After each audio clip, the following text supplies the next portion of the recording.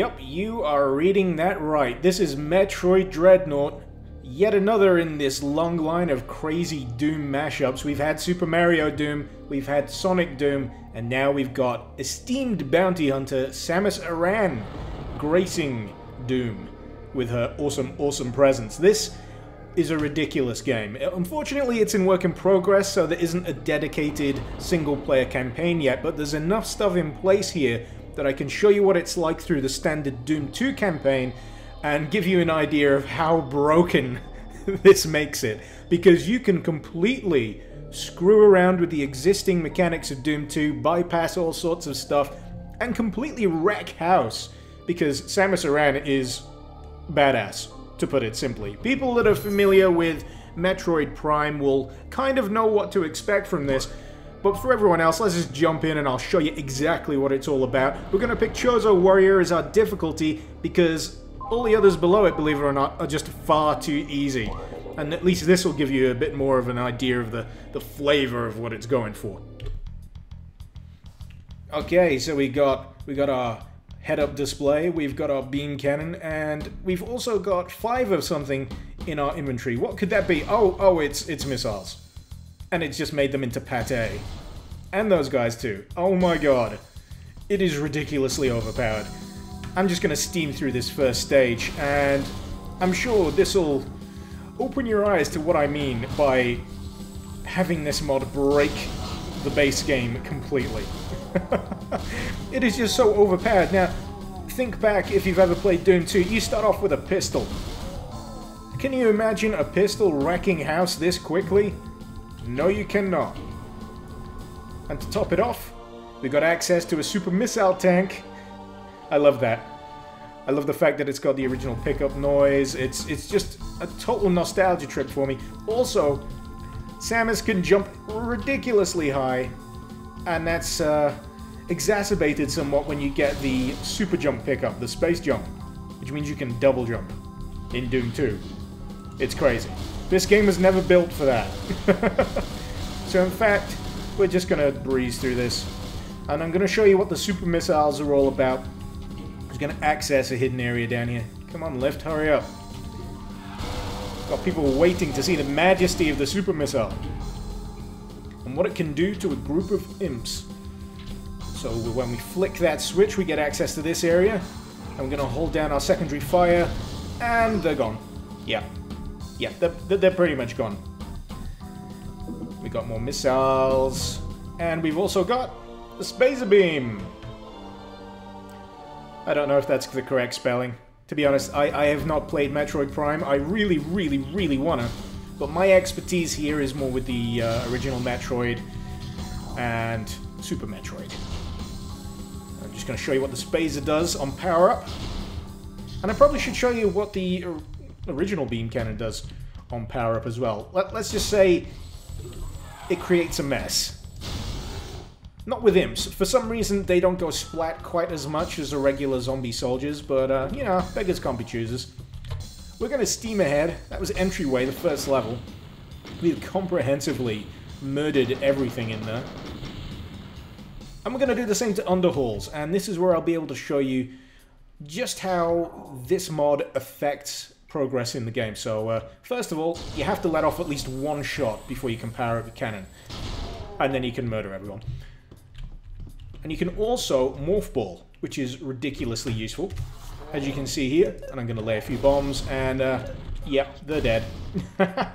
Morph Ball does mean you take more damage if you're shot at while in that form, so you want to use it kind of sparingly. But in terms of getting around the stages, it can open up a lot of interesting shortcuts, as I'm just about to demonstrate. So we're going to swap back into Morph Ball, and we're just going to slip through this gap. You can't normally do that in regular form. Oh damn, I'm taking a bit of damage. But yeah, in normal form, you can't fit through. I'm just going to power this up, show you what it does to a zombie soldier. It makes him... yeah. We're going to swap back to the Spacer Beam. That's going to make it a lot easier to clean out the rest of these guys. Boom, boom, boom. And I'm going to show you the whole stage here because there is an extra beam pickup in this stage that is Also ridiculously powerful. Are you sensing a theme here? These beam cannons are all ridiculous in terms of the damage that they can do, and I love it. It's ridiculous. I love these power trips that just let you go absolutely nuts and wreck the shop. And we're just gonna get a super missile ready for these. And yeah. they're just cannon fodder. Absolute cannon fodder. Plasma beam, I'd say, is more similar to the shotgun. It's kind of in the place of where the super shotgun or the sawn-off double-barreled shotgun would normally be in the original game. But what we're going to do, we're going to charge this baby up and see how many people it can cut through. Because we've got a lot of enemies up here. And we're going to take a lot of damage if we don't clean these guys out relatively quick. There we go. Nicely done. And there's more people loitering around here. Let's see if we can get these guys. Seem to be in a little bit of a hidden section. How are we going to get up there? Well, we just jump. Like so.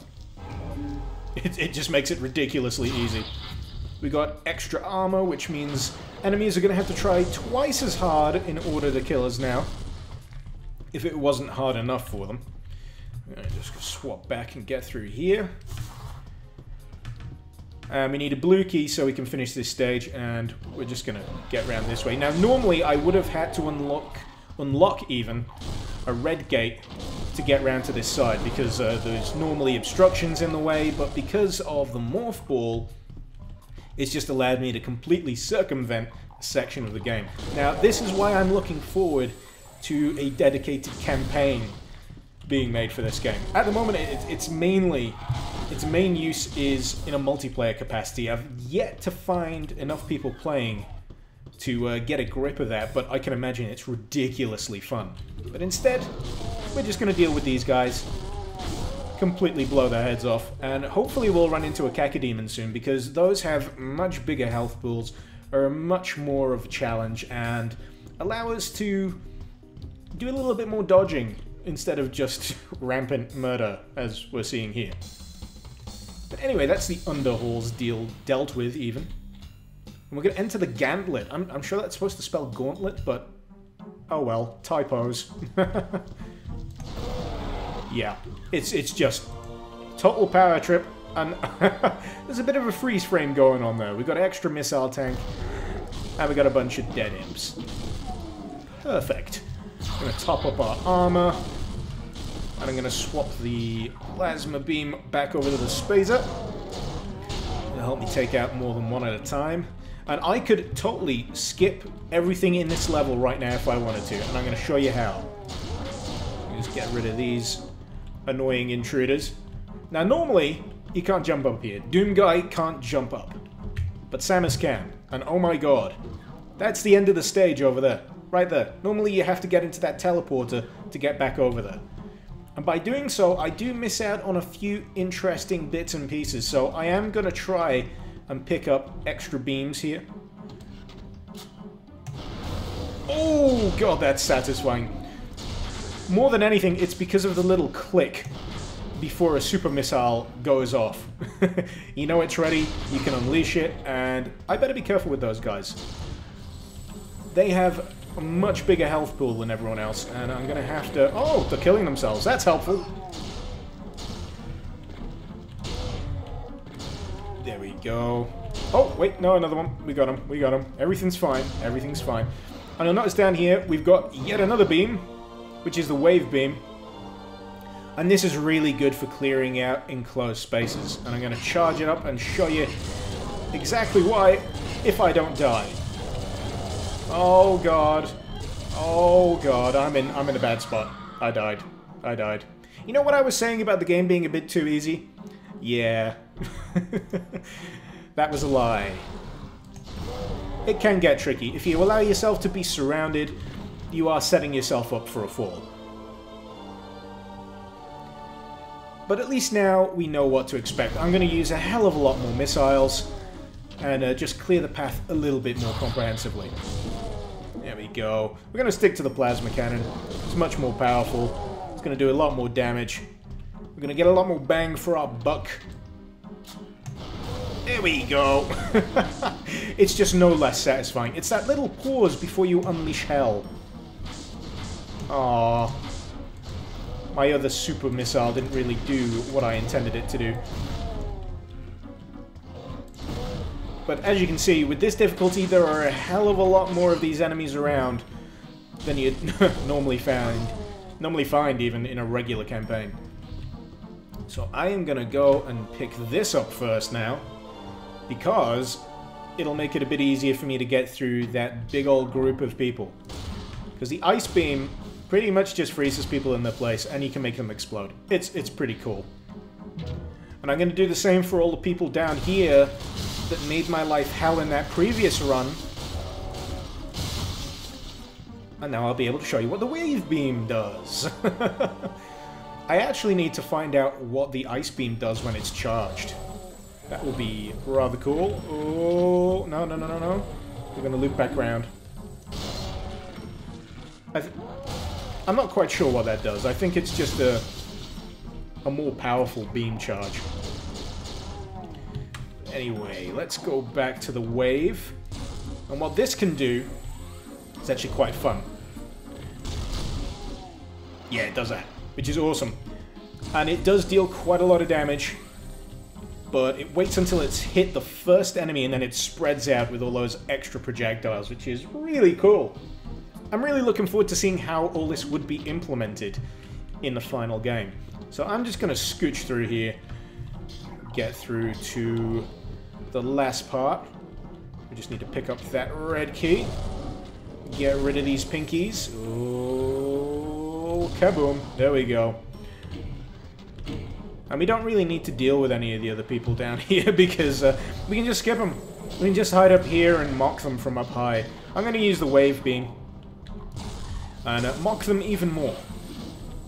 Oh, there we go. You can see just how many of them were taken out by that. A fairly decent amount. Not too many.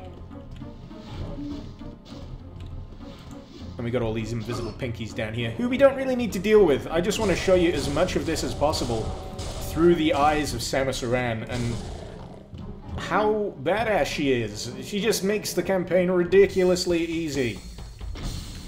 I mean, now entering the focus, this is probably where my experience fades a little bit. I haven't played this far into Doom 2 for quite a while, so I'm probably going to make all sorts of stupid mistakes, so bear with me. If you're a veteran, I apologize. Like, a veteran probably would have known about those chain gun guys, but not me, because I suck. But not like it matters. I've got all this awesome bounty hunter armor on. I've got all these guys to take out. I just realized that I was out of missiles. So I'm probably going to have to charge this up. Wait. There we go. I'm a little low on energy. I should probably do something to rectify that. Ah, there we go. Energy. Precisely what the doctor ordered.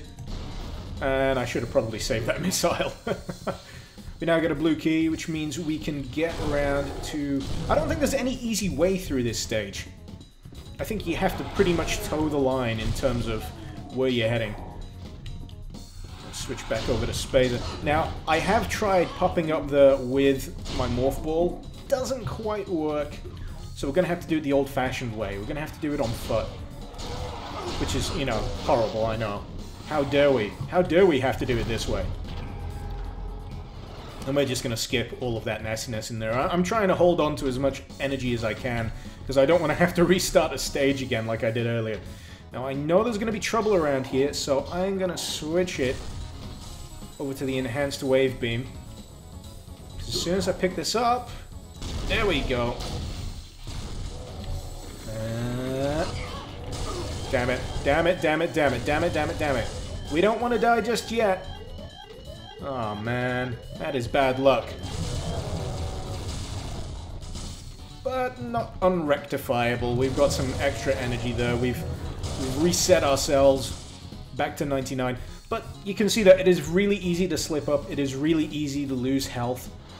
And that's probably why it's balanced in such a way that there is tons of energy containers around. But at this difficulty, I would have expected there to be less.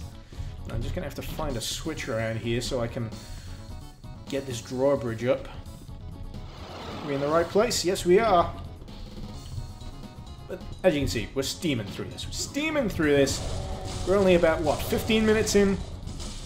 And I can't remember how many stages we got till our first main boss. The waste tunnels. Okay. This is going to be... Oh, wait, that just changed. I think that's because we already have the plasma cannon. It just substitutes it for something else. So we got more missile space, which is awesome. Oh, gonna have to be careful. We got more of these chain gun guys. We're doing well. We're doing okay. Oh boy. I'm just repeatedly eating my words here. I'm saying I'm fine, we're doing great, and then I just eat a face full of lead. That is not how Samus rolls, goddammit. There we go. Okay, we're gonna stay on the power beam here. Actually, is this anything extra? No. And it's very dark down here. Okay, we're just gonna stay out the way of everyone else. And get through this stage as quickly as we can. I'm pretty sure this is a hidden part. I'm gonna switch to a more powerful beam. But this is so dark. I'm gonna have to turn the brightness up on this. It's all dark and gloomy and very much doomy. But, as I say, I am very much looking forward to dedicated campaign levels being made for this that will actually take more advantage of the playstyle that is created by having the character of Samus in it.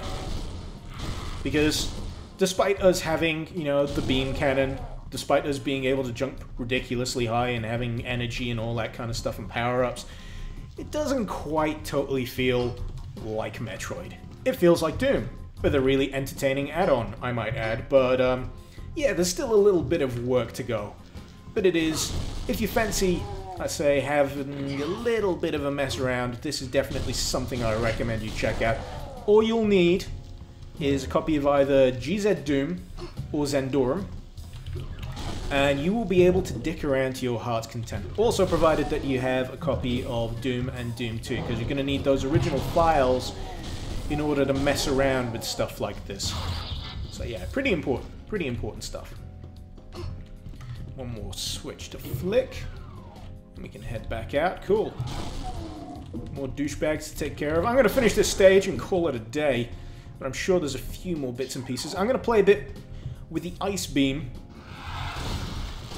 because you can just freeze them in their place. They do, I think, eventually defrost, but it is quite entertaining just to see them explode into bits and pieces. And one thing that's really odd about playing this is the fact that you don't really have an ammo pool for this. It's just infinite. You don't really need to worry. I wish it was in some way tied into your energy or health. That would really help in balancing it out, but for now, considering this is version 1, they've done a stellar job. It is ridiculously fun to play about with, ridiculously fun to experiment with, and I'm looking forward to more. Really am. And I'm gonna see if I can use my morph ball to sneak through here. Oh no, I can't! That sucks. I'm just the right size as well. Damn it. That annoys me. But that's why I want custom-made levels. That is why custom-made levels will be awesome.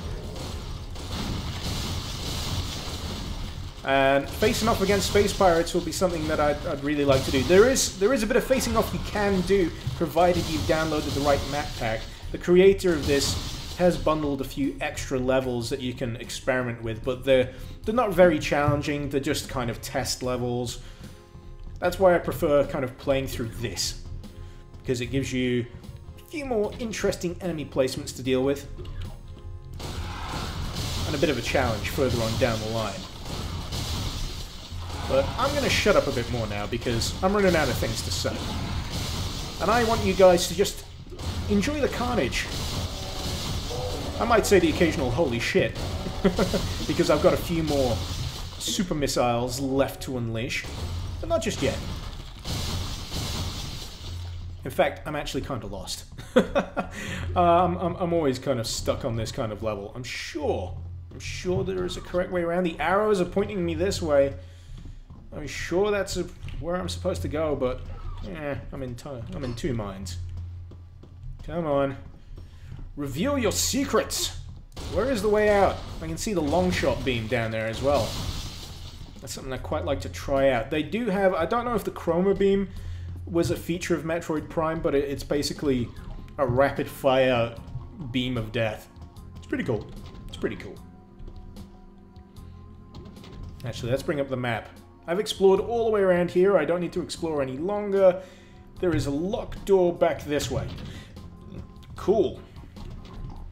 Nope, nope, nope. Wrong way. Wrong way. Wrong way again. God damn it. Here we go. Red door. That's what we wanted. And that's a Hell Knight, who is now frozen. Okay, let's see how long it takes us to flatten this guy. Not very long at all. I'm actually quite disappointed. This chain gun guy is more of a bloody... Oh... I think I was stuck in a little bit of an awkward position where my beams just weren't reaching him up the stairway. Oh well. Gatling gun guys are apparently more of a challenge than Hell Knights. Hopefully you've enjoyed this little playthrough of Metroid Dreadnought. It is still in early development. If you want to check it out, there will be links in the description below. Feel free to yell at me if I haven't included them. But this has been Metroid Dreadnought. Yet another crazy Doom mashup that has been quite fun to play. Not quite on the same level as Sonic. Sonic Doom, Sonic Robo Dash, Robo something or other. Robo Blast 2 is the name, that's the name. It was ridiculous fun. I'm gonna have to revisit that at some point, but hopefully you've enjoyed it. Don't forget to like, comment, share, subscribe, all of that YouTube crap. This has been Mr. Icarus. Icarus out.